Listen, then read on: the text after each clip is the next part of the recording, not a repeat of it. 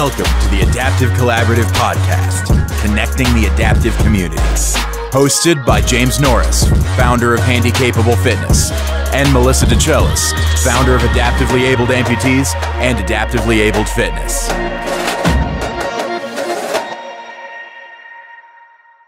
Without further ado, I want to welcome my co-host and the better half of the Adaptive Collaborative Podcast, Melissa DeChellis.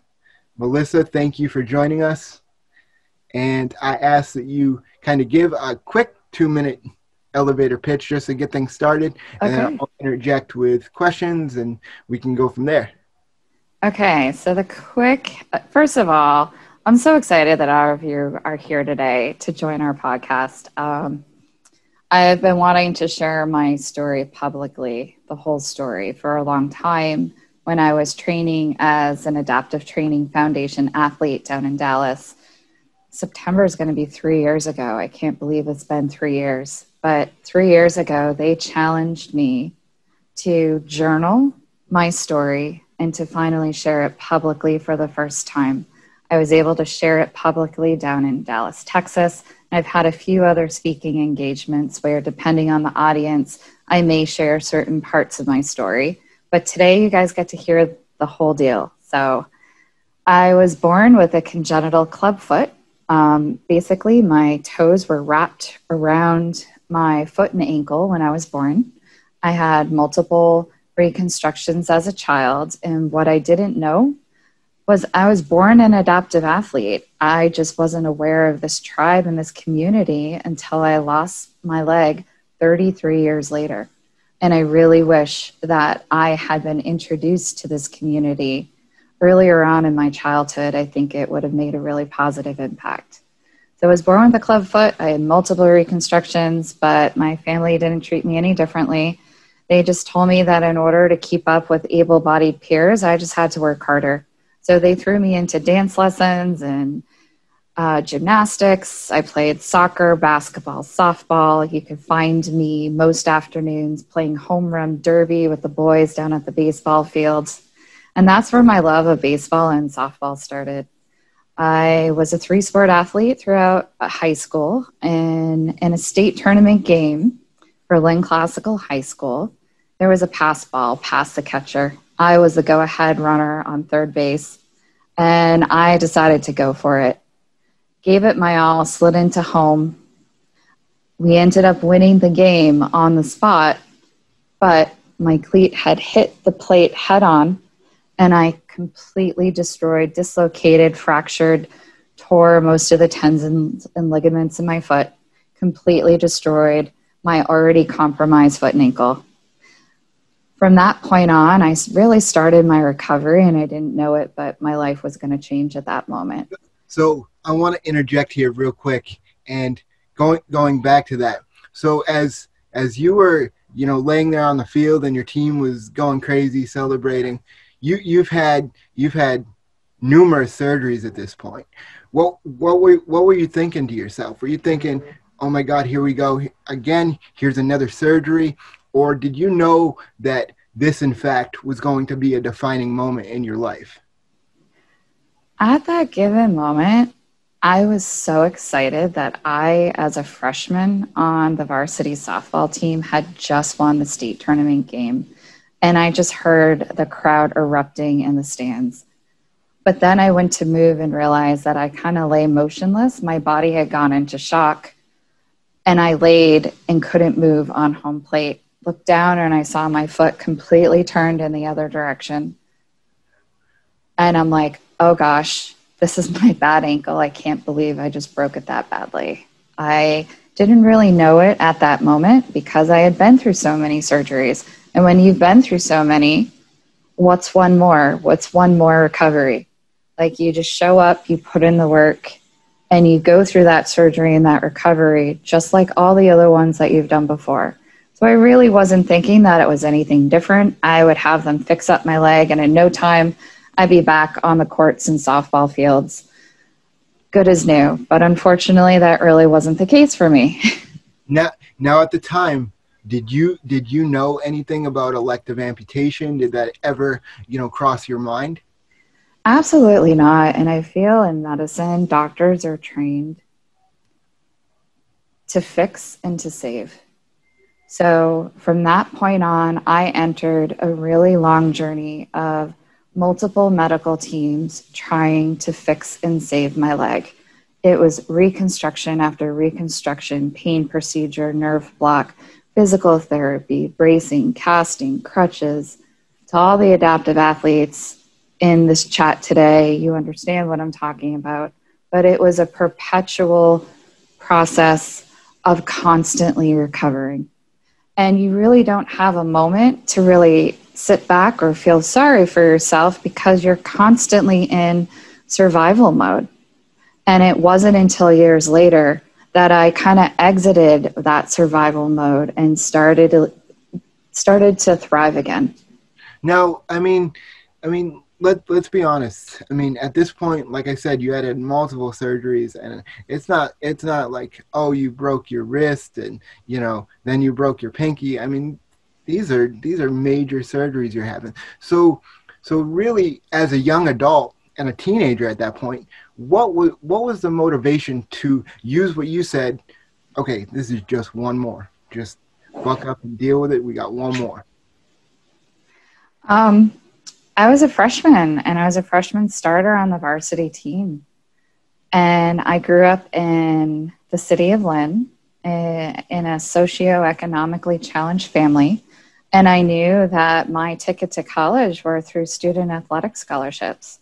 So all I had on my mind was do what needs to be done to fix the ankle to be back again for the next season to finish out all 4 years. And I actually did that. I had to take off a season of soccer in the fall. And instead of playing basketball that season, I ended up joining the swim team. And I got stronger and rehabbed in the pool. I discovered my love of swimming and anything having to do with the water at that point. And it really helped prepare me for the next season for softball. So I had worked really hard to rehab, to get back into the game, and to be back on that softball field for the next 3 seasons until I graduated from high school. I absolutely love that. And in a way, it's kind of foreshadowing for what you've done now. I mean, it's the water, as anybody knows in the adaptive community, it's amazing for our bodies. And one thing that you always say, and it always sticks out in my mind, is that you've always been an adaptive athlete. You just didn't know it at the time. So let's fast forward to after school, after you went on to college and Holy Cross and that sort of thing. Yeah, so I ended up so real quick to segue in, during my basketball season of my senior year, the plate and screws that were holding my leg together started to move. And my orthopedic surgeon wanted to go in and remove the hardware and fuse the ankle to give my ankle more stability. He waited for me to finish out my senior season of softball. We just taped and braced the leg. And he waited until after my graduation and my prom so that I could walk across the stage and receive my diploma. And the next Monday, I was in for major reconstructive surgery. They did a triple fusion. And if anything could have happened during that surgery, it did. My foot got infected with staph and strep. My whole bottom of my foot blistered. I told them that there was a burning and bubbling under the cast, but the doctors said that they couldn't take the cast off for 4 weeks because they were afraid that the bones were too fragile and that they would move. So they waited the 4 weeks, and by the time they finally cut the cast off, the whole bottom of my foot was covered in blisters and was completely macerated. I then started the very arduous process and painful process of debridement. So they basically had to debride the entire bottom of my foot. They would take me to PT. They would soak my foot in sterile water. They would wrap it up in sterile towels. They'd bring me to plastic surgery. They'd give me a Percocet, and the nurses would hold me down on the table as doctors scraped the bottom of my foot off. It took about a year for the whole bottom of the foot to heal. And during this, I was a freshman in college, and I chose to go to Holy Cross, which, if you don't know the campus, it's on Mount St. James, and the entire campus is completely terraced. But I was determined. I wanted to go off to college to become an orthopedic surgeon. to help other children that were born with congenital birth defects like myself. So as a bio-pre-med student at Holy Cross, I got all across campus, all 4 years in a cast on crutches, and I graduated bio-pre-med. I got my EMT certification, but unfortunately the first time I went to go bear weight on my foot, my heel pad completely ripped off the calcaneus, and every time I stepped, I was crushing my plantar nerve. And that's when my true chronic pain journey began, because not only did I have muscular and bone pain, but then I had searing nerve pain every time I stepped. We tried several reconstructions to try to reconnect it. We took hardware in and out. We tried braces and orthotics. But at the end of the day, I used to buy cases of athletic tape, and I learned how to teardrop tape my heel into place every day. Got really good at putting on that kind of fake smile, like everything's okay. Well, internally, you know that your mind and your body are screaming at you.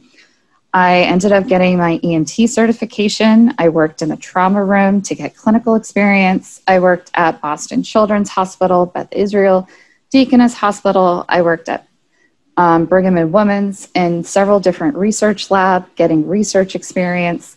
I then embarked on a medical mission trip to the jungles of Guatemala.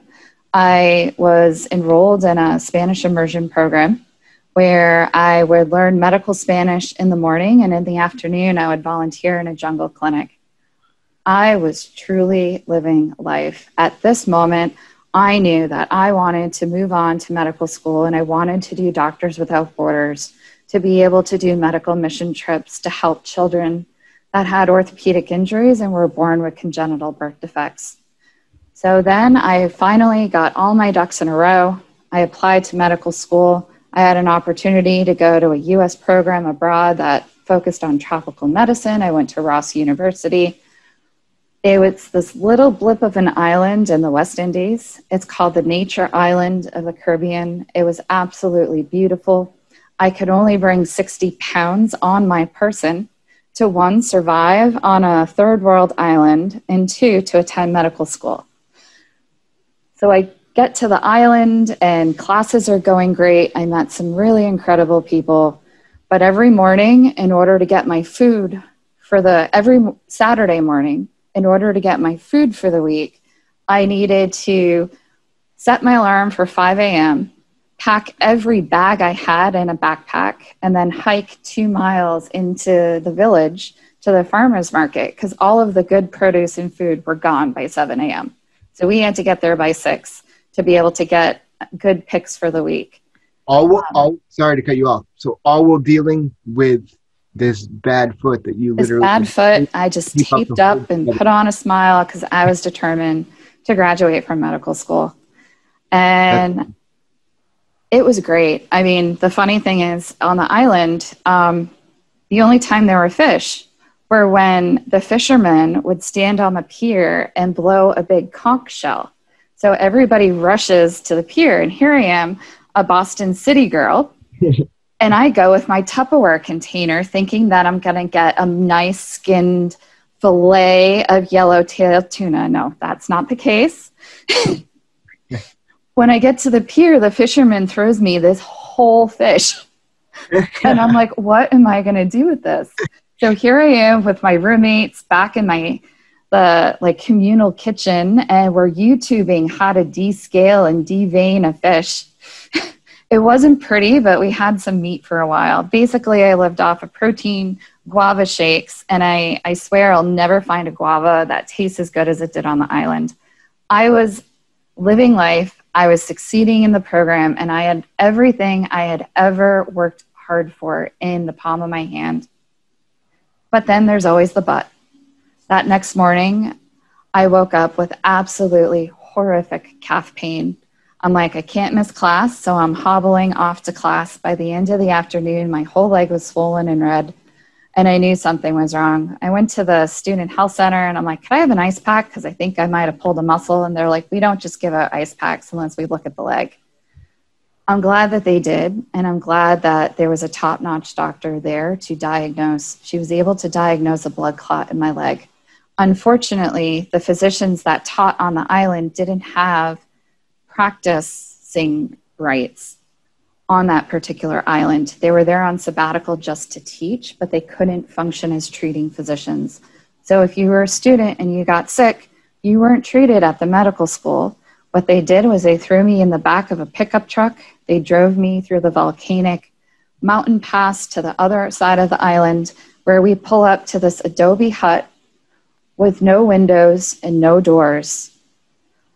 And I was absolutely terrified. Okay, I have to stop you right there, because this sounds like something you'd see out of National Geographic. Like, literally, what was going on in your head? Because as I'm hearing you talk about this, I'm hearing like Steve Irwin in my head, like, just like this is crazy. So, like, you know, what was going through your head? Did you think you were gonna die at this point, or? Well, the whole truck ride over, all I could think was, I got this. You got this. You've been through, like, you got this. Like, it's game time. They're going to check it out. They're going to treat you. You're going to get it back. You'll be back in class in a few days. Like, don't worry about it. And then they bring me in. No windows, no doors. It's 100 degrees. There's bugs everywhere. I'm legit laying on a canvas cot, no bedding. They give me a paper Johnny, which was probably past my knees. But that's what I wore at the hospital. What I didn't realize is when people were sick on the island, they had their families bring food, water, toilet paper, clothes. So I didn't have a family there to bring me all those necessities. So I was drinking contaminated water. I had a communal shared bedpan for the entire unit. I had to rip off pieces of my Johnny as my toilet paper. And it was at that moment when they reversed, I had clotted because I was on birth control. There's other factors later on, and I have a new diagnosis of Ehlers-Danlos, and they think that that had a lot to play in my story all along. We just didn't know it at the time. But I threw a spontaneous clot. They tried to reverse the clotting factors, and because they took me off of birth control, I started hemorrhaging. And I'm sitting in my own puddle of blood with bugs swimming in it. And at that point, I only had a few cells left on my cell, and I called my mom. And I told her, Mom, I just want to let you know that I'm in the hospital, but I'm okay and I'm going to fight, and I'll try to keep you updated when I can. And at that point in my mind, I thought that this was the end. In walks in 3 medical students from the school that were doing a rotation to shadow at the hospital. They were further on in the program, and they were getting ready to start their internships back in the US, and this was their last clinical. They saw the look in my eyes, and I told them, I said, you need to get me out of here or I am going to die. And they said, yeah, you're going to. They said, give us your apartment keys. We promise you, hang on for tonight. We'll be back in the morning. We'll bring you everything you need. They got other students to pitch in, and they brought me gallons of water. They brought me food. They brought me pillows and bedding. They brought me clothes. They brought me my books. They bought me a cell phone charger so that I could stay in contact. And they personally went to the dean of the college and arranged for me to be transferred back to campus. I was transferred back to campus, and I had house calls from one of the professors at the college. I tried to go to classes for a few days, but 2 days after being home, I actually lost pulses in my leg, and they needed to med flight me off the island. I had to leave emergently. I left all of my things on the island, and I literally just brought clothes for what I needed for the next part of my recovery. Unfortunately, the medical school insurance only guaranteed that they would med flight you to the first U.S. territory, which happened to be Puerto Rico. It wasn't the tourist side, it was more of the slum side of Puerto Rico. And thank goodness I had gone and volunteered in Guatemala and learned medical Spanish, because it's the medical Spanish that I learned while in Guatemala that helped save my life while I was stuck in Puerto Rico until I was medically cleared to be med flighted home to Boston. They wanted to put in an IVC, or an inferior vena cava filter, and they were afraid if I flew, I would stroke out. But I saw the conditions of the hospital, and I didn't think I was going to leave without sepsis, so refused. Again, a previous connection and fate intertwined. I had volunteered in a vascular biology lab at Brigham and Women's Hospital. Because I had my cell phone and my charger, I called the director of the lab, and he helped to arrange for a med flight for me to come home to Boston. And at that point, they put me on a lot of clot busting, anticoagulants. I worked with physical therapy, and I actually rehabbed the leg. I needed medical insurance, so I had to take a job working as a receptionist at a family dental practice.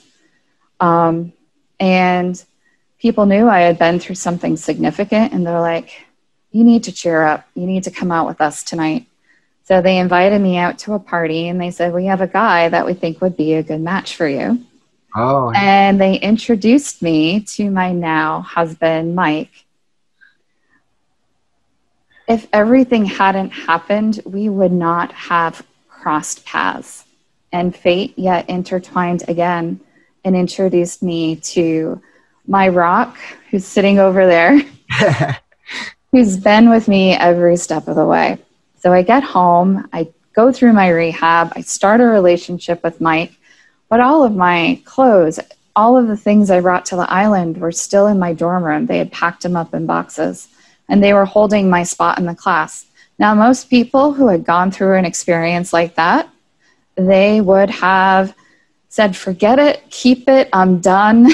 Fate has told me that this med school thing was just not meant to be. Yeah, 100%. And they would not have returned. But what made you want to go back?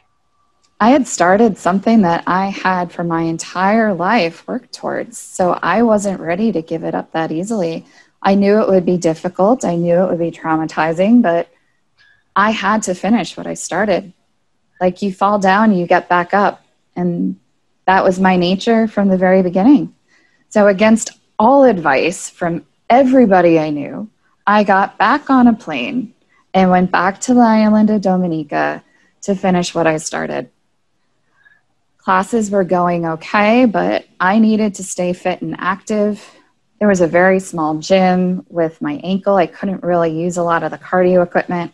So I would go to the beach and I would swim. There were 2 piers, which were probably about a quarter mile apart. And I would swim pier to pier for like an hour whenever I got a break.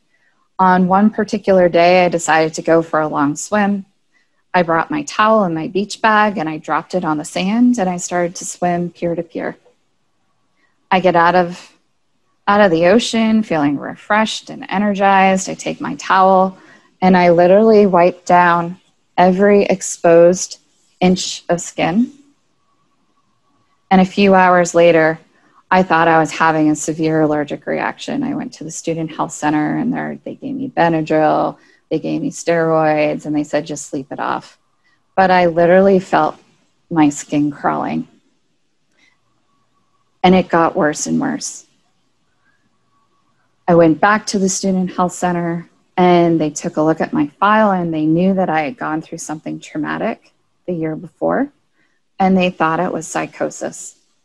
So they sent me to go see a psychiatrist on the island who told me that what I was feeling, and then I started to see things moving and swimming. My hair would stand on edge, almost like goosebumps. Oh. And at night, I would wake up with bloody sheets.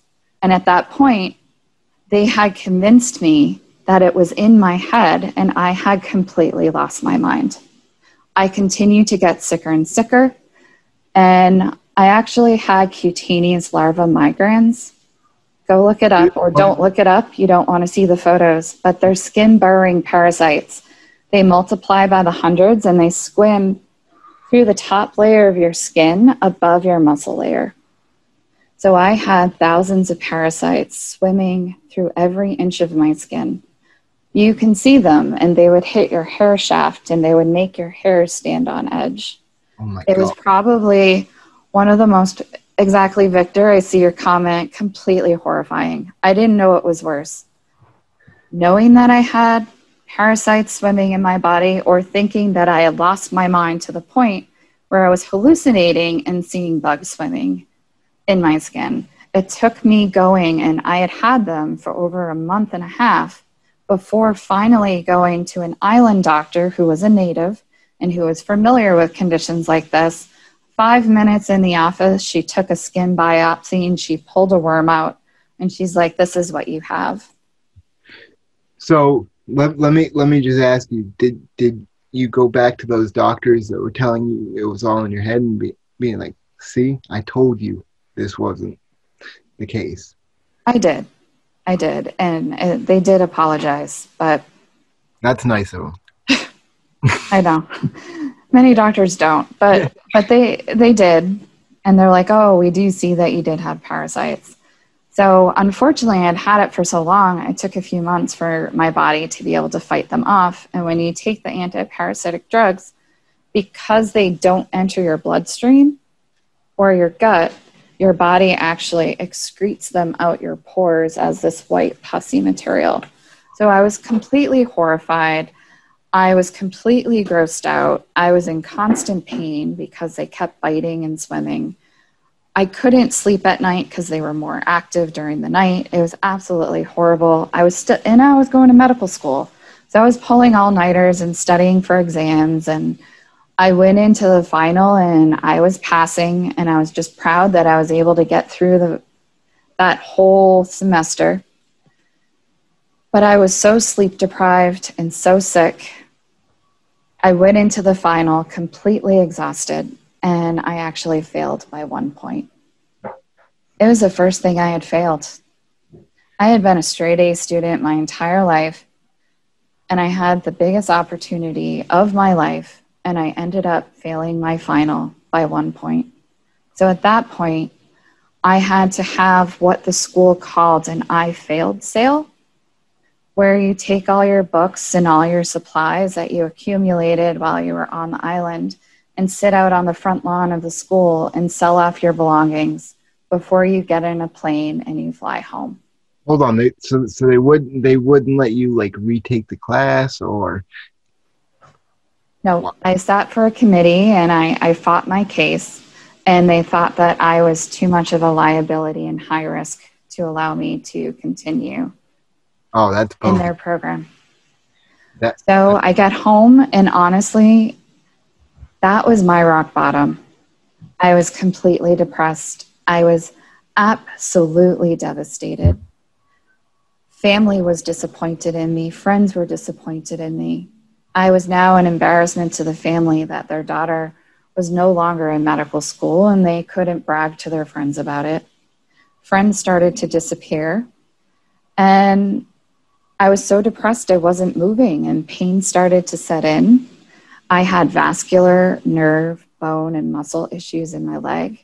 Chronic pain was so severe, they kept trying all of these procedures for pain controls, nerve blocks, Bayer blocks, epidural nerve blocks. I'd be admitted for weeks of epidural treatment to try to reset my nervous system so that I would increase my threshold to pain, and nothing was working. I sat down with a team of specialists, and basically they told me that there was nothing else that they can do for me, and that I needed to come to terms with the fact that I would be living a life of chronic pain.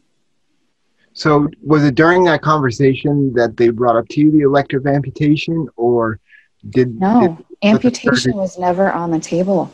So here I am, 32 years old, and I have a prognosis of not having anything to help me get out of pain except for electing to be in a wheelchair and finally allowing them to put me on chronic narcotics. And I thought to myself, this is not the life for me. And I don't have many regrets in life, but I do have one. At that point, I had given up. And on my 32nd birthday, I had a SI attempt. I injected all of my blood thinners and was hoping I would just peacefully go to sleep and that my pain and suffering would be over. But my husband sensed that something was wrong. And he decided to surprise me and come home and take me out for lunch. And he saved me. That was my true rock bottom. And from that moment on, I have not given up on anything. I have never considered myself broken. And I started that tenuous climb back up out of that hole to where I am today.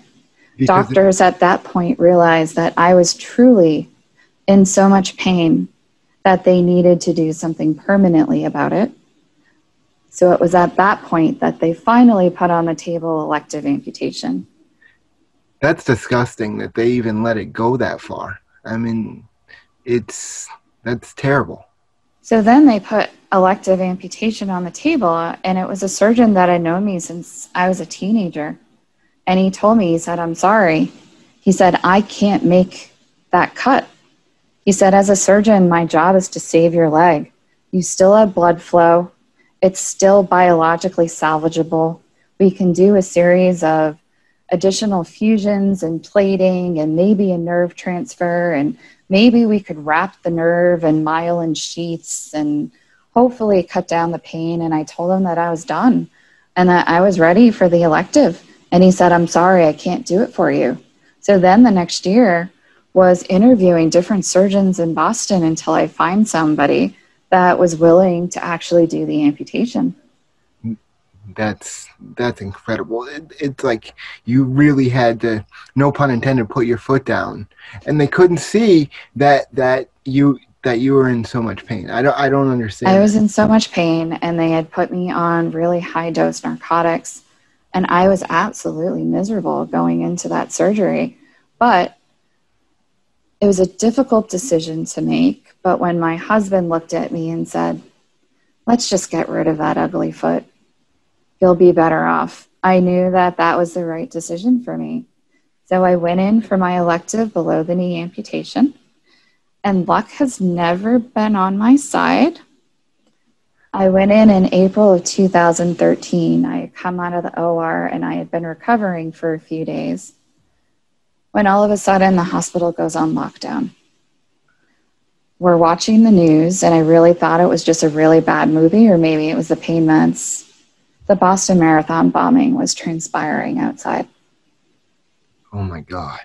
And the shooter, several days later, was brought to the same hospital that I was at and was on the same floor that I was on. So all of the nurses that were supposed to be providing me pain medication and giving me the care that I needed post-op, there was nobody there. I was on nobody's radar. Then finally the surgical team said, "We need to send you to Spalding at least for a few days before you get kicked out for the influx of patients that are going through." And they did just that. I had a very quick rehab. It was kind of a half-ass rehab too, because it was the same week that Spalding was opening their brand new hospital in Charlestown. So I was the very last patient discharged from Boston as they opened the new hospital and opened their doors for all the bombing survivors. So let me ask you this: like, was there some type of lottery system that they said, okay, the patients that are here already, they're going to go over there, and then the marathon bombing victims are going to come here? Like, how did that work? How did that judgment call be made that you were going to go over to Spalding? You know? I didn't go over to Spalding, Charlestown. They decided that they didn't have the resources to be able to treat that many amputees at the same time. Normally, there's only 4 or 5, maybe 8 at most on the floor. There were over 20 amputees, and plus there were other people with vascular injuries and orthopedic injuries. So the whole hospital was completely flooded with patients from the marathon bombing. So I was sent home. I did go back to Spalding, Charlestown for my outpatient, but the prosthetic companies were flooded too. So there was more need than there were resources at that given moment, and I was stuck in that unfortunate situation. So I got fit for a prosthetic, but then they didn't have time to keep up with all of the changes. So it was huge and it didn't fit well. I started my physical therapy at Spalding, but they didn't have enough trained gait trainers to work with everybody one-on-one. So what they did was they put all of our beds in a circle, and we did all of our physical therapy together. And at that moment, I was really fortunate that I had several young amputees that I can do my rehab with. They were all around my age, and they had all gone through something traumatic, like I had gone through something traumatic. And here we were championing each other as we each worked on our own recovery.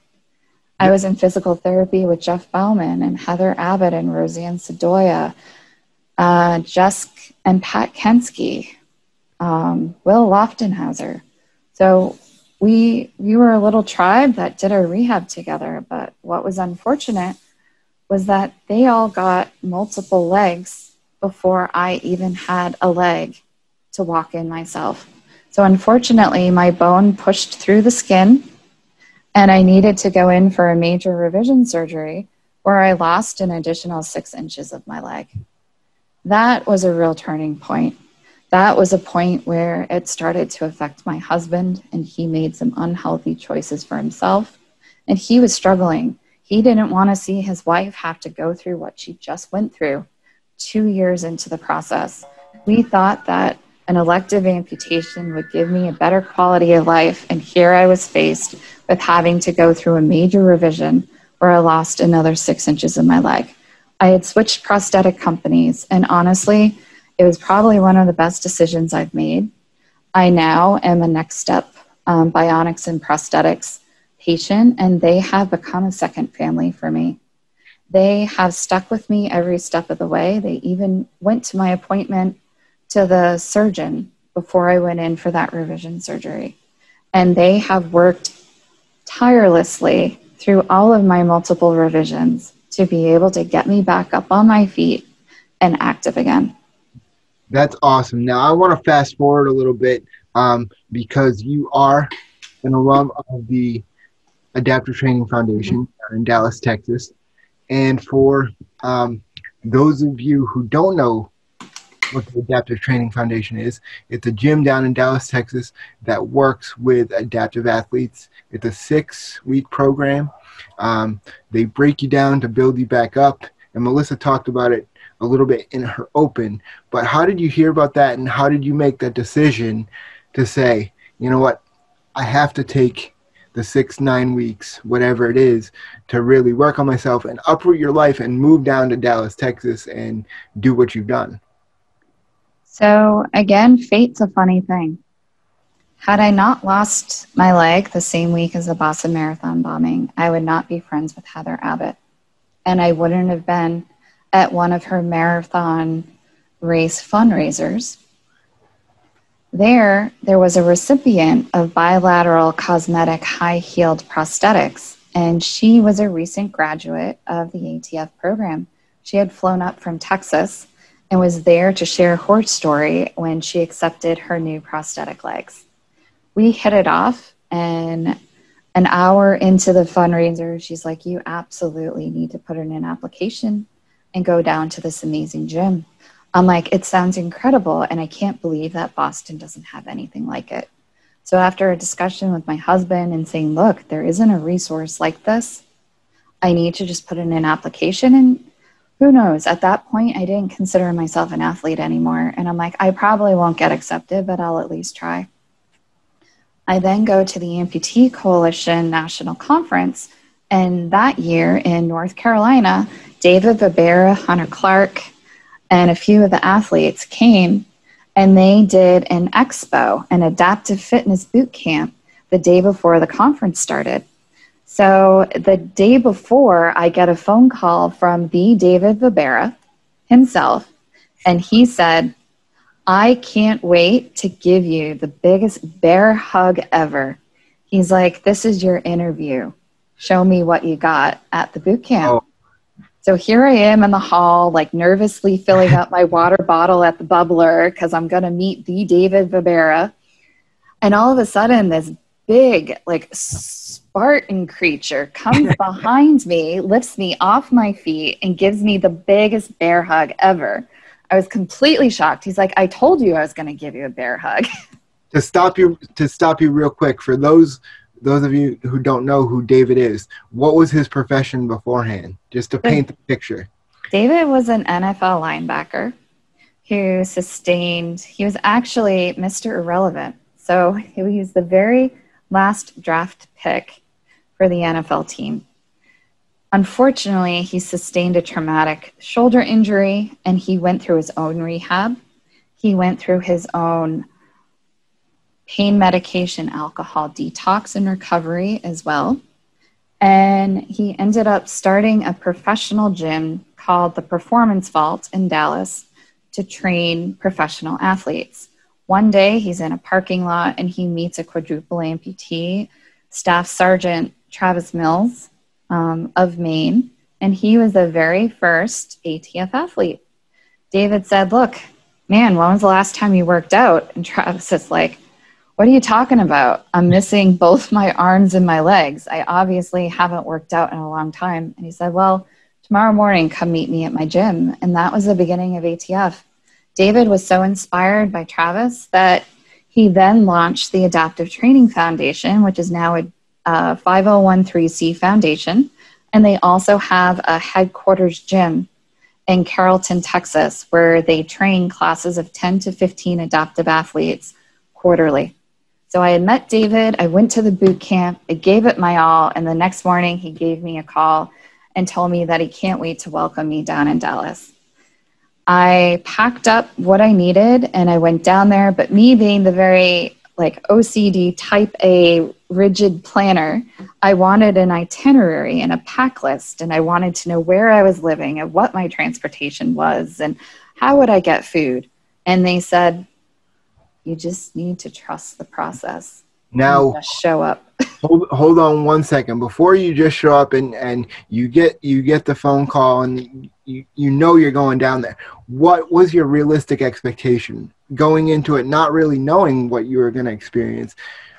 What was your expectation? After seeing the boot camp and what was possible, I saw it as a huge opportunity. And honestly, I had nothing to lose going down there. I had only so much to gain.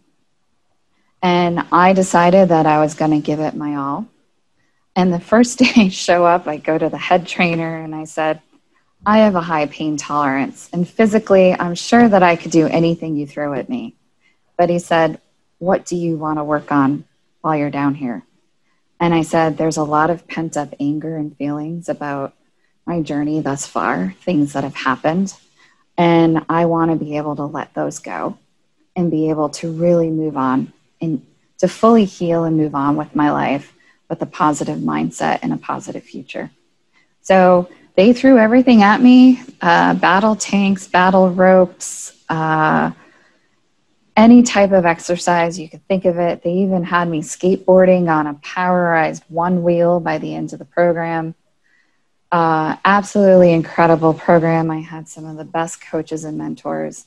But my biggest challenge was adapting to all of the circumstances that they put me in, where they knew that they were going to push my buttons and stress me out. Because their whole concept is, we will break you down, but give you the tools to rebuild yourself into a stronger version of yourself. So we had a mindset meditation coach, Morris Brosette. I call him my Moda, my little Yoda. He was our mindset meditation and yoga instructor, and he challenged us at the beginning of every workout to close our eyes and meditate. He gave us journal assignments, but he pulled me aside and he said, your journal assignment throughout this program is to write down your entire story. He said, I want it all. I want it raw, real, the good, the bad, the ugly. He's like, you need to get that story out. So I start journaling, and he's like, oh my God, I had no idea that you had been through all of that. He's like, keep going, keep writing your story. So towards the end of the program, I finished my journal, and he's like, I know I promised you that I would be the only person that would read it.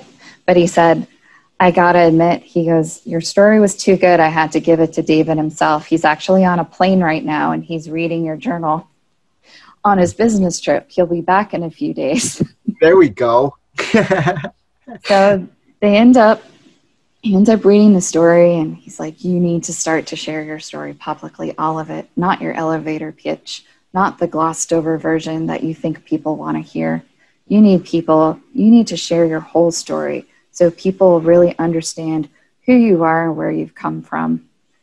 Before going down to ATF, my friends and family had disappeared. I had 2 siblings who had weddings coming up, and they wanted perfect, beautiful, symmetric wedding photos. And I was asked to not be part of the wedding party and was ultimately not welcome at the wedding. And for me, if people ask, what was that switch where you truly owned being an amputee and finally got your confidence back? It was that moment. It was that moment of absolute hurt that I decided that there's a line where there's basic human respect. And if my own family couldn't respect me for who I was, then there wasn't a place for them in my life and my journey. And the next day I went onto the website, Alleles, Alleles, they're out of Canada.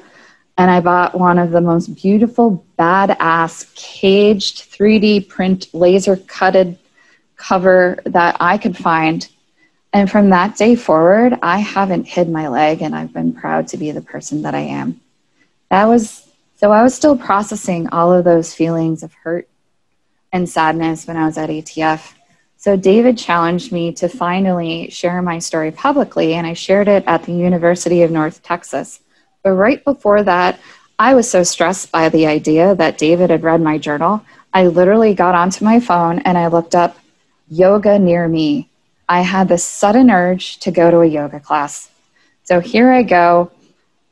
There's a hatha yoga 30 minutes away in the town of Frisco at Hot Body Yoga. And I'm like, you know what? I said I was going to go to the first class near me, and this is it. So I show up. The room was dimly lit. It felt like it was over 100 degrees. But because of my training at ATF, I had built up the strength and the flexibility to be able to keep up with people in the class. So here I am, I'm going through the class, but you know, as amputees, we sweat a lot. So halfway through, I had to take off my leg and dump out sweat, but all the yoga instructor saw was my leg bending in half as I took it off, and she freaked out and thought that I broke my leg. And I said, no, I'm just dumping out sweat, I'm good, just keep going. So I put my leg back on and I finished the class. And the minute the class was over, the whole class sat around my mat and they're like, you need to share your story with us. And the yoga instructor said, we have a yoga instructor training class this weekend. And the topic is self-love and self-acceptance. We'd love for you to come and share your story and share your journey of finding your confidence again. So I told David and I told Mo, I'm like, okay, I have the opportunity. And they're like, this is it. This is the first time you're going to share your story publicly. David and his wife, Sarah, came to support me and they videoed it for me. And one of my classmates, Sergeant Derek Ross, who we've had on the podcast previously, he came to support me. And here I am. I'm a plus size adaptive athlete. And I'm sitting on a stool in a yoga studio, pardon my French, with these very perfect skinny yoga bitches all spread out in a circle around me. And I am supposed to stand there and give them a talk about self-love and self-acceptance. But I feel like God was speaking through my lips that day, and my story flowed. People laughed and cried. They were on edge. And finally, at the end, when they stopped videotaping, they asked if I could have a private Q&A, and they asked me everything. There was a girl that was in the class that was contemplating suicide that week and came up to me and gave me the longest embrace and just sobbed and thanked me for sharing, for being brave enough and vulnerable enough to share my story because it gave her hope that better days were ahead for her. So what I've learned in the process is that you need to challenge yourself to become vulnerable enough that you can share the real you. Because how can people relate if you're giving them a glossed over version of yourself? Just a social. So my daily challenge is to continue to challenge myself to be vulnerable and real so that I can show other people that if I have gone through this journey and I have survived and I'm on the other side of it and I'm thriving, you can too. And in the process, I'm still a work in progress. I like to refer to myself as perfectly imperfect. And there's a Japanese culture where when there's a bowl or a plate that is broken, they will glue the pieces together and they will paint the cracks in gold because then they celebrate the beauty of the flaws. And that image has always stuck with me. And there's actually a sculpture, it's called The Expansion. And it's a statue of a woman cross-legged meditating, but her body is broken. And from the inside, there's a light that shines out. So when I'm having a tough day or if I need that point to visualize on, that's my go-to image. Before every workout at ATF, they trained us to visualize yourself, visualize your body moving the way you want it to move. And eventually your body will start to move in that manner. And when things get tough, always return to your breath and always return to that powerful image that you've created for yourself that holds your strength and your beauty in it. Now, and for me, that's what got me through the training. That's what got me through the program. That's what got me through that first talk and then the second talk and the end of the program. That's an amazing story. I mean, we're at 9 o'clock, but I just say we just keep going because we haven't even hit the tip of the iceberg yet. Because I want to like fast forward a little bit if I could to how did you come about starting Adoptively Abled Amputees and then Adoptively Abled Fitness? So again, the passion and the spark for me starting it came from, again, that place of hurt. Friends and family were not around when I needed them most, and I felt so socially isolated. It was a horrible feeling. I'm a very social, outgoing person, and I hated feeling trapped in my own body and in my own house. There were days that, sorry about my dog. There were days that all I craved,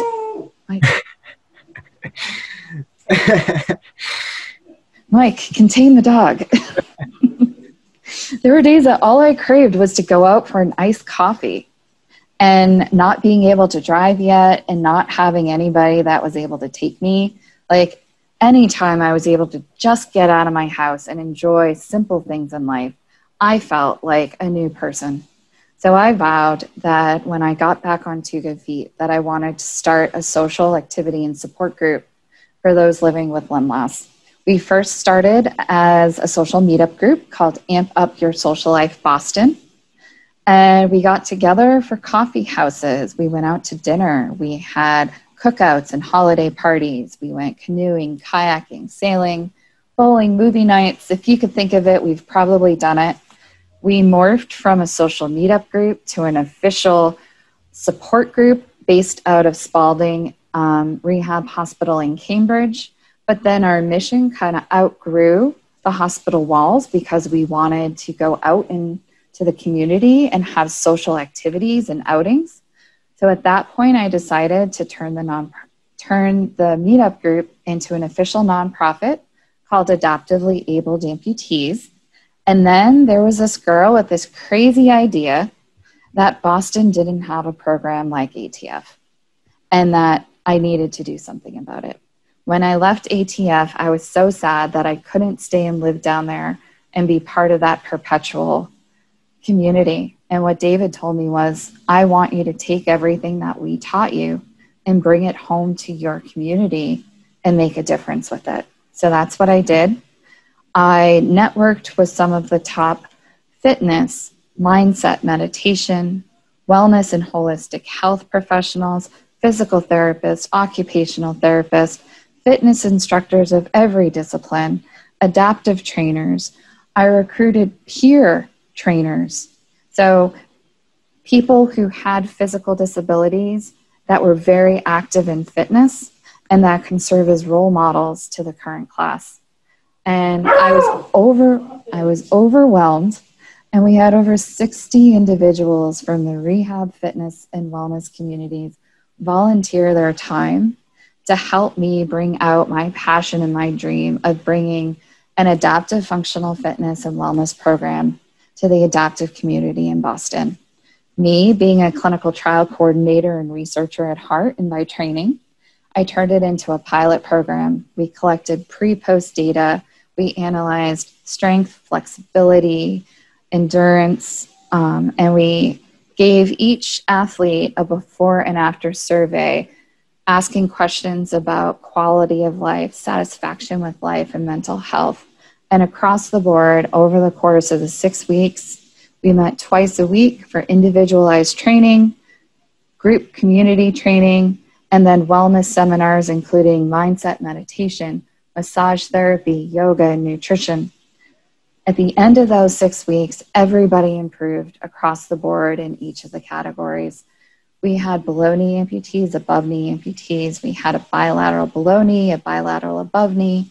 We had individuals with CP, spinal cord injury, and neurological conditions. And honestly, to date, graduating that first class of 10 adaptive athletes was probably one of my biggest accomplishments and one of my proudest moments, because I proved that I could get off the couch and I can change my life, and then I could help others to do the same. So following that program, I went out and I attained several certifications. I am a certified adaptive CrossFit instructor through the Adaptive Training Academy and also through Crossroads Adaptive Athletic Alliance. I returned to ATF and I got certified as an adaptive exercise specialist. And then I enrolled in a 300-hour in the gym personal training program from the American Academy of Personal Training, which I just graduated. So now I'm able to train both adaptive and able-bodied athletes and continue adaptively abled fitness. Congratulations. That's absolutely awesome. So you just wrapped up something really exciting the other night, along with the Adaptively Abled Fitness Fall program. And I think this is something truly special, as that is too. But this, given our current circumstances with COVID, why don't you tell people what you just wrapped up last night? So when COVID hit, we had a choice of either caving in or catching up with the 21st century and going virtual to be able to continue to provide that support and that social outlet for people during one of the most challenging times that our world has probably faced, or at least we have faced as a society to date. So I started offering virtual support groups, adaptive fitness classes, social hours, spa nights for the ladies. We had a different variety of virtual offerings, but I felt like we needed to see each other. We needed to come together as a community. But in doing so, we had to be very respectful of the fact that we're in a pandemic. There was a lot of planning and thought that went into being able to offer an adaptive outdoor, socially distanced, adaptive fitness program Monday nights. It ran for the last 6 weeks and we concluded this past Monday. We followed all of the policies and guidelines. We had strict COVID pre-screening questions. We had specific waivers for COVID, and we had a very strict sanitation protocol to sanitize equipment. We had a mask policy, and we made sure that all of the stations were gridded out greater than 12 feet apart, giving people ample space. And to see the faces of the athletes go through the program and be able to, one, be outside, enjoying the fresh air, seeing members of their community, and getting a good workout with in-person instruction, it's priceless. And to see the progress that people made in just 6 short weeks. We went through the entire program, everybody improved, and everybody stayed safe and healthy. So it just proves that if you put the work in and you're thoughtful about your programs and you follow strict policies and procedures, we can start to emerge and return to what we're going to call our new normal. So I'm excited to work with different gyms and organizations to find indoor space so we can offer a smaller version of the program we offered last year, but still be able to offer something in person for the adaptive community. So that's awesome, and I can't wait to see what you do with that, because no doubt it's going to be great, and you're going to continue to touch lives and make an impact here in Boston and abroad, literally. So let me ask you, if you had a crystal ball and you could map out maybe 1 or 2 of your best wishes, what would they be for you personally? Immediately, I had a big birthday recently.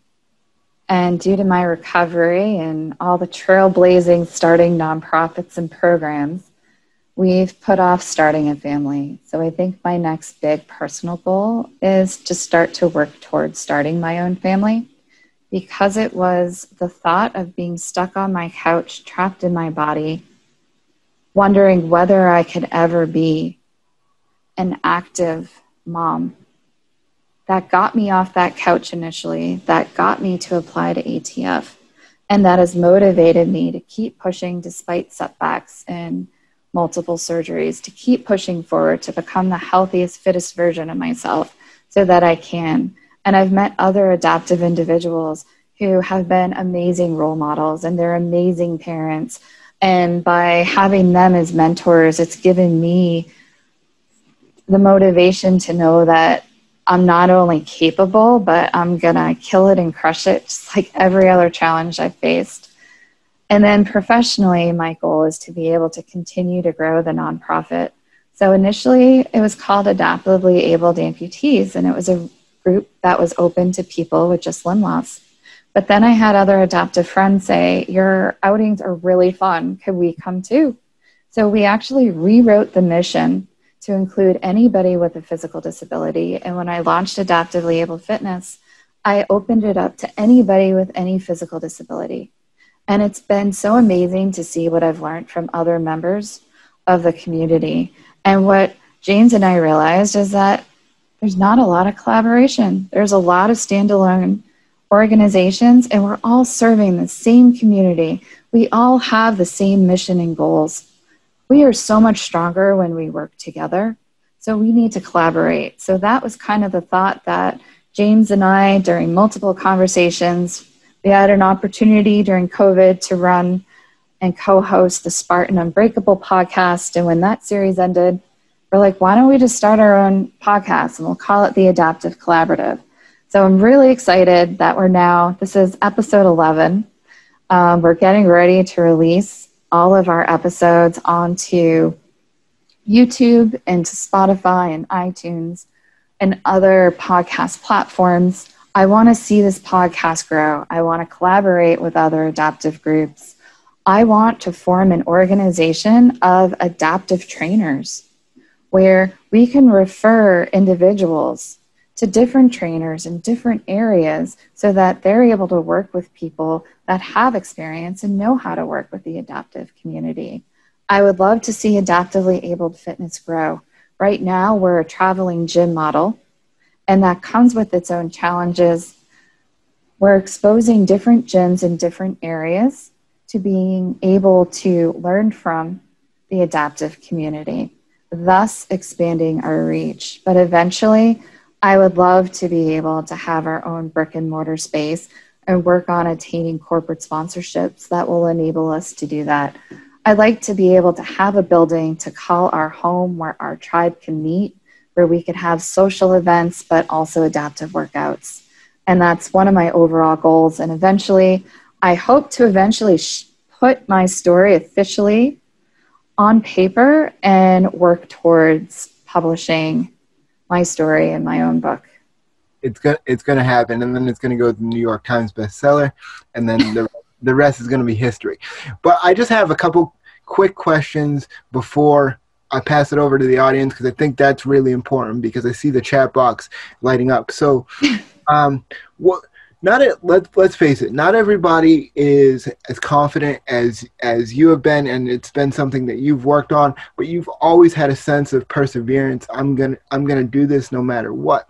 So if you are speaking to somebody that's either gonna watch us now or hear it in the future, whenever the case may be, what is one quick piece of advice that you would give them to break out of that shell and own who they are? Be you. One of my favorite quotes, and I think it's anonymous, is be you, the world will adjust. You are beautiful just the way you are, and your story will unfold in its own time. When I was off on the island, I was running into a brick wall repetitively. And even though maybe it wasn't the best decision, I was stubborn, and there's a difference between being perseverant and being stubborn. And at that point, I was stubborn. I was going to finish something. I didn't take a step back and realize that there were other paths for me. And maybe there was another path that was meant for me. And maybe this journey was God's plan for me. And my story was being paved for me. And I needed to know that all of this wasn't happening to me. It was happening for me. Because in the process, I've become a stronger person. Any advice to somebody who's struggling right now is take a step back. Take a look at everything that you've accomplished thus far. You have survived every single one of your worst days. And you're still here. And you will continue to do so. Take that challenge, break it up into smaller goals, and take it one step at a time. And yes, you may take 2 or 3 steps forward and a step back. But as long as it really doesn't matter, you're not really stepping back. You're just stepping in another direction. So your steps are always forward. So keep taking those baby steps forward, and eventually you'll start to accomplish your goals. And I like to say to anybody that I work with, I mentor, or I train, I'm still a work in progress. I'm still working on me. So join me in this journey, and let's work on ourselves together. And let's champion each other, because we are so much stronger when we work together and when we celebrate each other. There's really no room for negativity, only positivity. And yeah, we'll have our bad days, but when you do, take that brief moment, have your mini pity party, but set a timer. Set a timer for a half hour, call that friend and vent. I highly encourage people seeking out mental health practitioners. Get a therapist. They're your sounding board. Have that mini vent session. Take a deep breath, set yourself, and move on.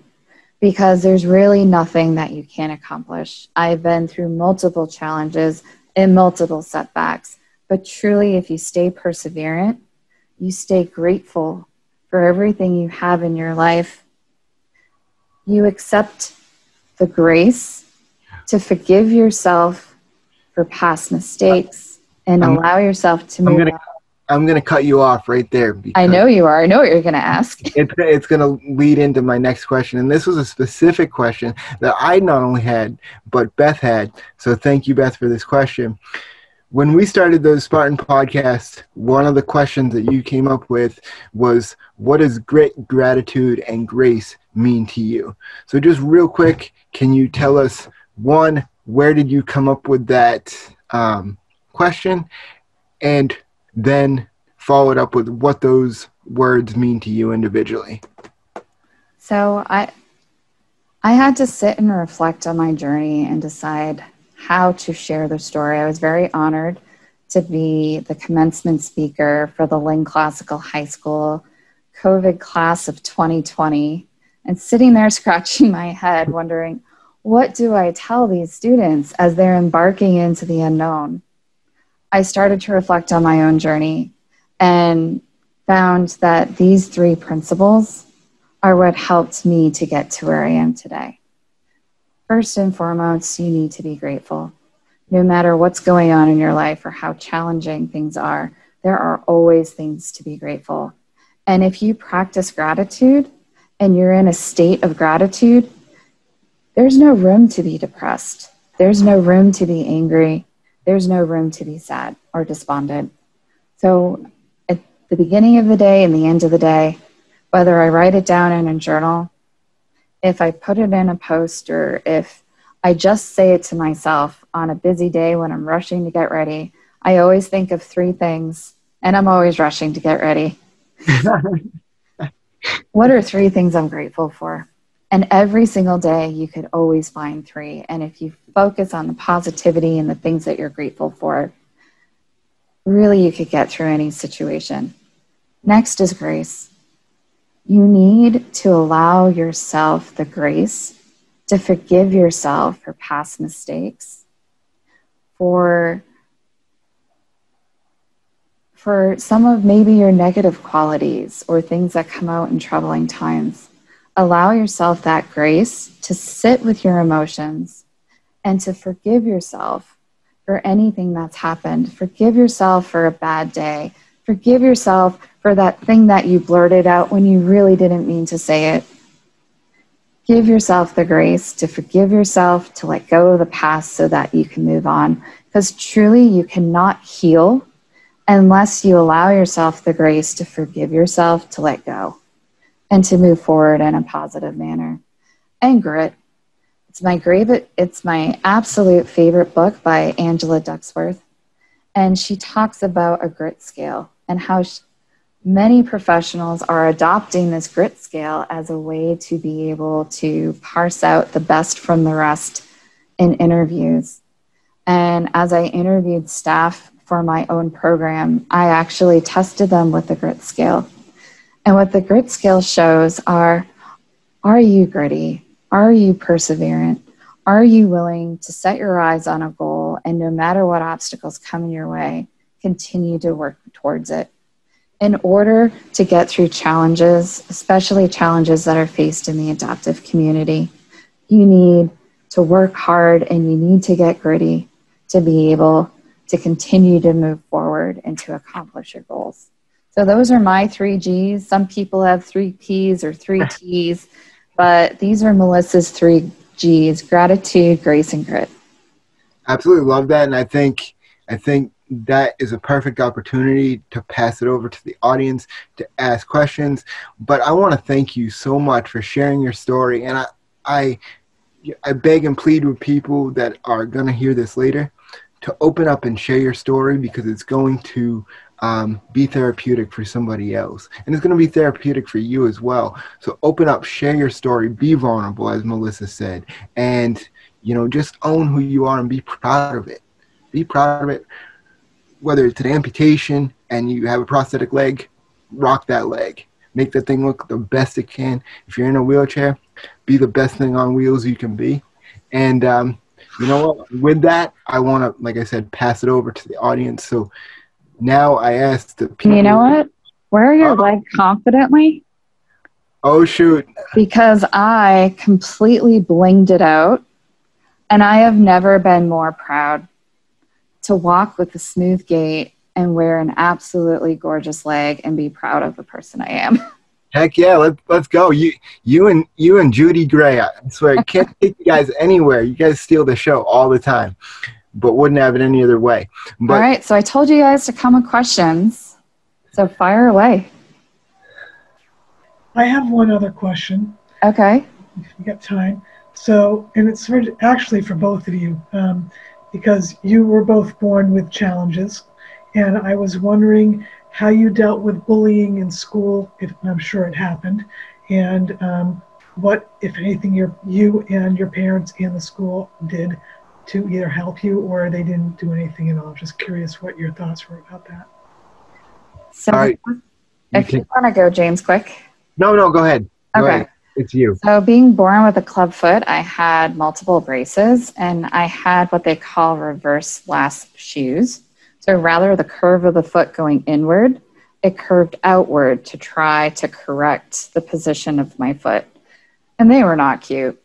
There were these burgundy red clunky saddle shoes. And I went to a private Catholic school where everybody was in uniform, but the only way that you could express yourself was with your footwear or with a cute hair bow, you know, at the time when I was in elementary school. And there were some mean girls that would make fun of my shoes. But there was a girl in my class, and I'll never forget it. She pulled me aside and she said, "Look, my dad's an amputee." And honestly, that was the very first amputee that I ever met, and I'll never forget that. And the next time I went over her house, her dad showed me the leg, and he said, "You didn't even know, did you?" And they're like, "You walk really well. It doesn't matter what's on your feet. It's how you carry yourself and what you do in the process." And that really helped me own who I was as a child. High school was a little bit more difficult because of all the surgeries. My feet were two completely different sizes. I had a size 8 and a size 11. So it was pretty significant. So on every team, when we had to order the team cleats or court shoes, I had to order 2 pairs, and it was very obvious. So my nickname on sports teams was 8. Well, my foot was a 10 at that moment. It's now an 11, but it was a 10 as I was growing. And my nickname was called 810. And you know what? I just rolled with it. And when we had our powder puff and we got to put our nicknames on the back of the shirt, I proudly put 810 because you know what? What I joked was that nobody could ever walk in my shoes because they don't have an 8 and a 10. And I just kind of... Yes. That's awesome. For me, yes, I was bullied, but I have to give credit first and foremost to my faith that played a huge part and still plays a huge part to who I am today, and my family. You know, I give my family a lot of credit because they never treated me any different, and they were very caring and loving, but at the same time they didn't coddle me, and they made sure that I knew that the world was going to be a rough and rugged place, but when it turned out to be rough and rugged, they were there to love me, to boost me up and be like, "Hey, own who you are because you're going to make a difference in this world." And the other thing the other person that really stuck out to me was a teacher I had, because growing up I wasn't very confident in myself, and I would go to school, do the work, come home and watch sports. And I wasn't even going to go to my prom. And we fought back and forth my senior year. "You're going to your prom." "No, you're not going to your prom." Well, fast forward, I ended up going to my prom. And that was kind of the first time I came out of my shell a little bit and really saw what the world could be for me. And it was a little bit of foreshadowing to where I'm at today. And, you know, it was that educator that really took me under her wing. And there was a group of them that said, "You know what, we're here for you. We got you. Don't worry about it." And they instilled that confidence in me when I didn't have it in myself. That's awesome, because I have a couple letters in my drawer like that after teaching for 37 years. And yeah, it's Well, thank you for doing what you do. Thank you. It's so important, and you help mold. I'm so glad I'm retired.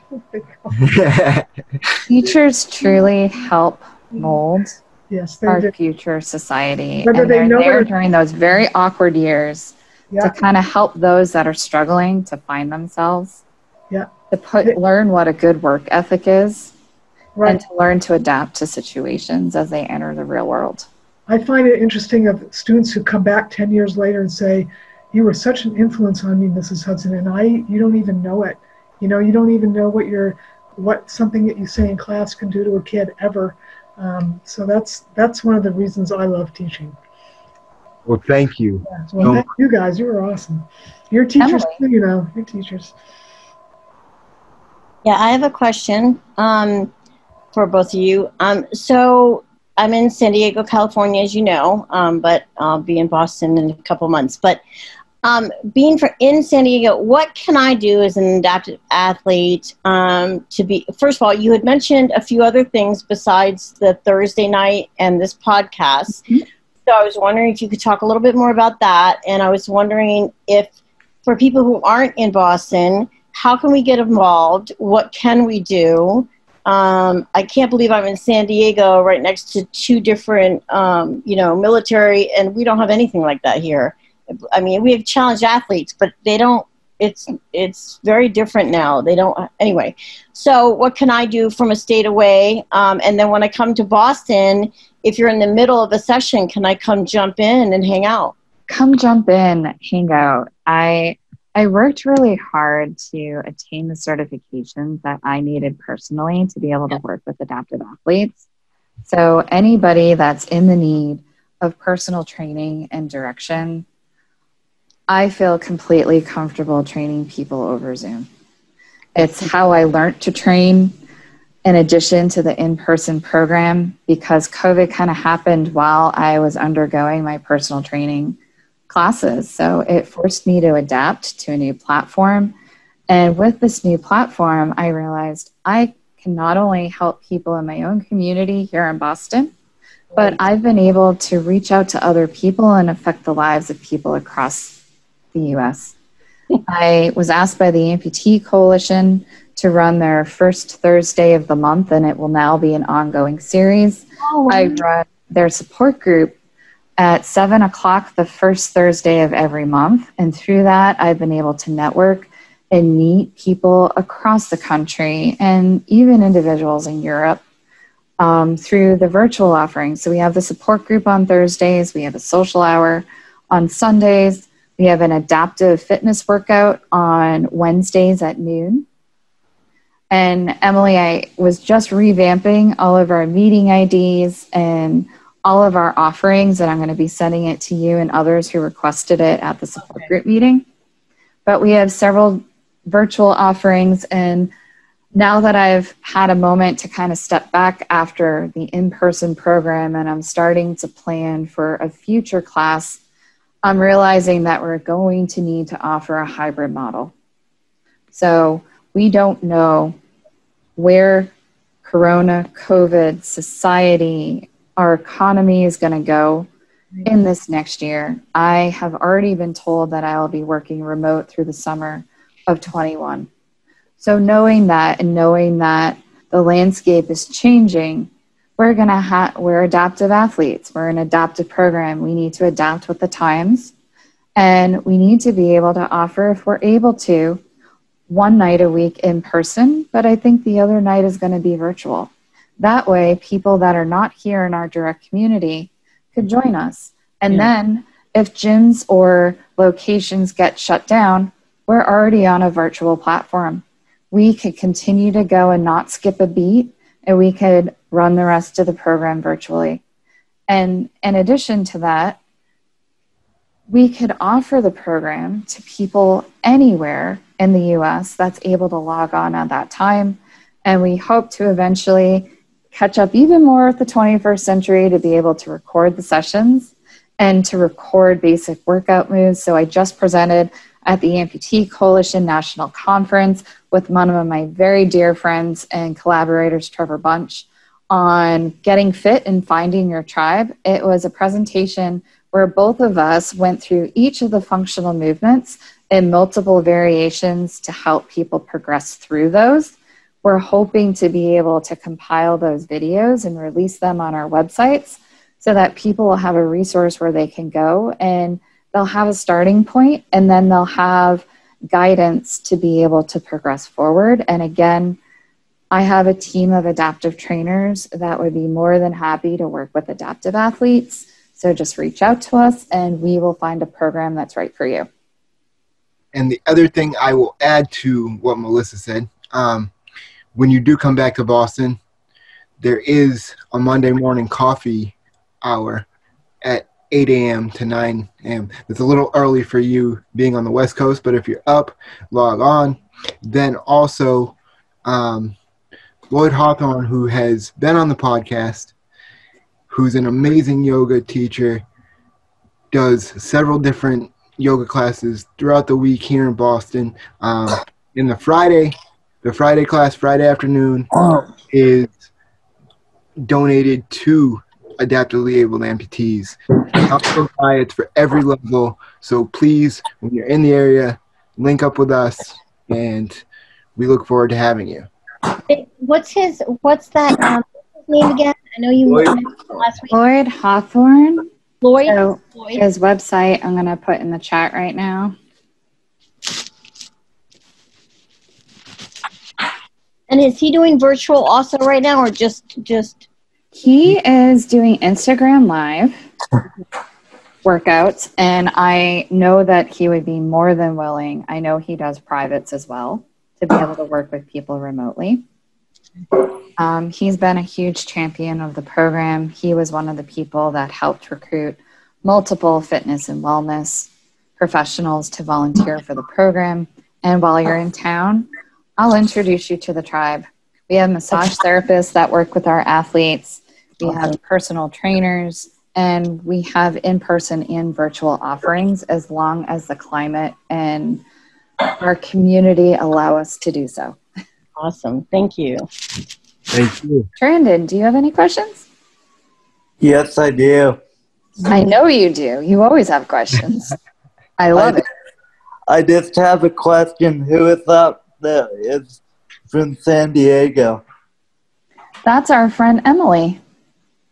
Okay, this. Are you in San Diego?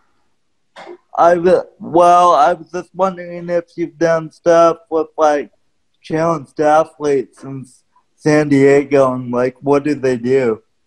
They they have well, when I went down there, I started with the city volleyball, and I went down and you could do the biking. They don't.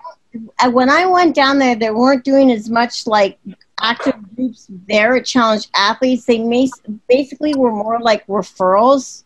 They set me up with the sled hockey, and I did that for a little bit. You know, they sent me around, but they didn't seem to have much like consistent stuff going on there where you could really kind of get into a tribe and belong. But maybe there is now. Maybe I just went at the wrong time, but I didn't find it's nothing like what you guys are doing and what I feel from when you and James and Melissa share. It's like that real bonding life experience. Yeah, so they're offering a few virtual offerings. Okay. They just sent out a newsletter today, so I could forward that to you, Emily. And I highly suggest apply to Adaptive Training Foundation. I did. Okay. Awesome. And I am crossing my fingers, and I will put in a good word. She's already gotten back to me. Okay. Oh, yay. Yes. Okay. She just send me the video. I got your video, and okay. Yeah, let's go. You would be a great addition to the program. The thing is, if you don't live in Texas, you can then be part of the tribe virtually, and they're working on virtual platforms. Awesome. They're going to be releasing some virtual platforms to the public as part of a beta testing program. And I was impressed with what they put together. And then join us, where I hope in the fall, as the weather is not as nice and we're not able to do as many outdoor workouts, to maybe be able to offer more consistent and different times adaptive fitness workouts, where we could get together on Zoom, we could do a workout together, and then maybe we could share thoughts on the workout, on our week, on our day. And I'd like to be able to get guest speakers to come on. So I'm looking on our support group to have a mental health counselor come on as a guest speaker, different prosthetic and product companies. And also I'd love to be able to have Lloyd and some of the wellness professionals come on and talk about different topics so that you can work on active recovery and keeping your body strong and healthy. Emily. Yes. I just thought of something. Have you heard of Angel City Games? Heard of what? Angel City Games? No. There was a question in LA? Yes. So okay. So they're in LA, and I'm not sure what they're doing in terms of events because of COVID and all that. But I know that they've done a lot of a lot of virtual things as well. They did a concert last week. They had guest speakers. I know that they do some exercise and workout videos and tutorials. So I would definitely look into connecting with them to see if they can be another avenue for you. Awesome. Thank you so much, James. Yeah, there's so many resources in this community. And I just want to open the floor to Matt, because I know that you're still listening. Do you have any questions for us?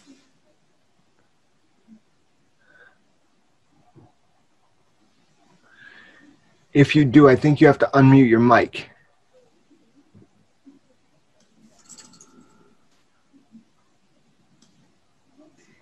And if not, you know how to reach us. You could reach us at Adoptively Abled Amputees at gmail.com, which is the nonprofit. And we also have an email address for the podcast, Adaptive Collaborative Podcast at gmail.com. So please reach out to us with questions, or if you're ever in a need of resources, and we will try our best to get you connected with the resources that you need. It's been an absolute honor to be able to get vulnerable and share my whole story. I know that people have asked, and I give it to them in snippets and little pieces because I feel it's a little bit more digestible. But it was great to be able to have this platform tonight, to be able to share the whole thing and to be able to field questions from our viewers. Melissa, thank you so much for joining us and being such an integral part of this team. I wouldn't be able to do the things I'm able to do without you. But thank you so much for being vulnerable, because whether you know it or not, you may get emails, you may get Instagram messages, or you may not at all. You've changed lives tonight. So I just want to thank you for that from the bottom of my heart. Thank you for everything you do. And thank you to the listeners for coming on and supporting us each and every week. We're able to live our dreams because of the things that you guys do. So thank you. We really appreciate you. And Melissa, thank you again so much. My closing words are: success is not measured in how much money you make or all the accolades that you accumulate, but it's truly measured in the number of lives that you impact. And I truly feel successful being able to offer programs and services to be able to impact the lives of the adaptive community. I know James feels the same, and we're really excited to be able to provide this platform for people to connect and collaborate. Couldn't agree more. You said it best. So I think with that note, we should end it. Thank you guys. Really appreciate it. Hope you guys have an awesome night. Too. Thank you. Thanks, James. Couldn't do this without my partner in crime. We'll see you next week. Bye. Bye.